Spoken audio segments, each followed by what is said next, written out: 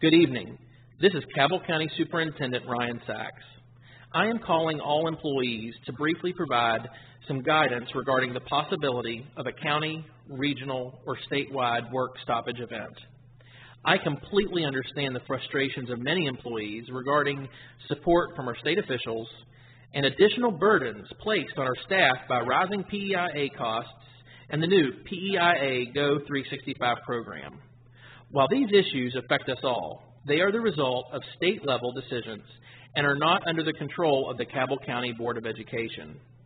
Yesterday, in a statewide conference call with all 55 county superintendents, our state superintendent, Dr. Steve Payne, shared that the governor's office is actively working with legislators, state officials, and employee labor unions to identify resolutions to these concerns. He also shared that there is significant progress being made. While I am sympathetic to the need to address the state-level issues impacting our employees, it is my sincere hope that all employees will continue to meet their work obligations to our students. It is my hope that solutions are on the horizon. In order to clarify some questions we have received at the central office, according to West Virginia Code 18A-4-10, and in court cases since the 1990 work stoppage event, personal leave, which includes vacation days, sick leave, and emergency leave, may not be used in connection with a concerted work stoppage.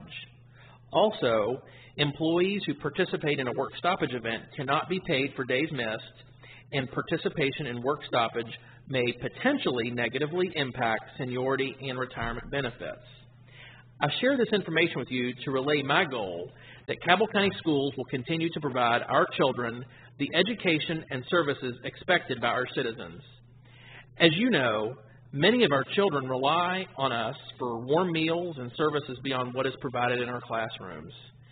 As a graduate of Cabell County Schools and as your superintendent, I couldn't be prouder of our school district, the work every employee puts forth every day, and the continuing commitment to be dedicated to the success of our students. Thank you for your continued commitment to our school district and to our students.